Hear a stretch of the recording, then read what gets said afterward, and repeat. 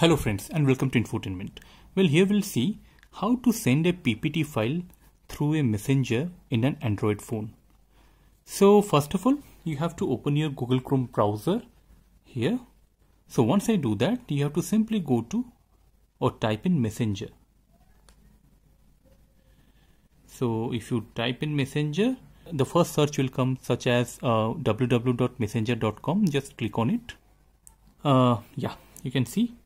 So this is the screen that will get. So if you have already logged in, it will ask you to go for the app. Don't go for the app. It is only available on desktop side. So for going to desktop side, click on these three dots and you can see there is something called desktop site here. So just click on desktop site.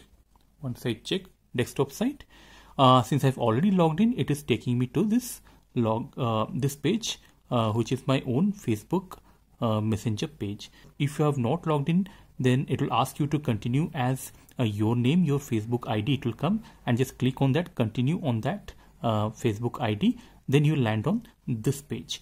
So here, for example, I want to send a file to, for example, this person. Let me check.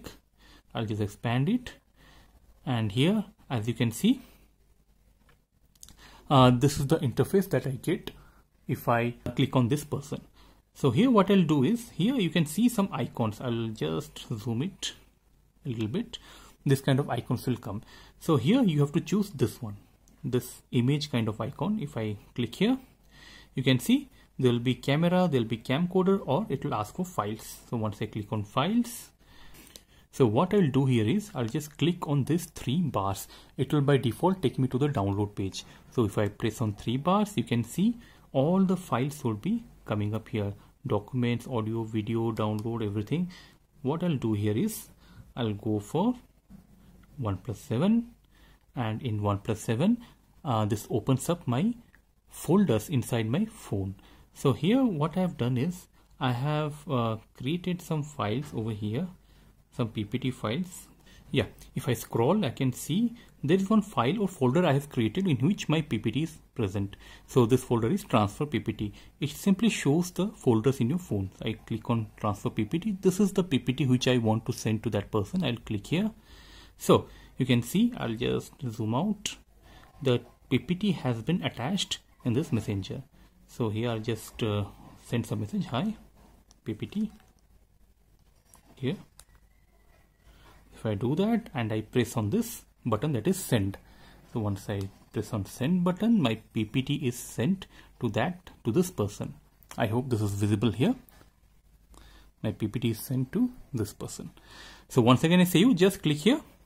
Once you click here, it will take you to the files, and in file just click on your phone name and your folder, and I press once again my folder, my PPT, and once I do that I can write some message, whatever, then send.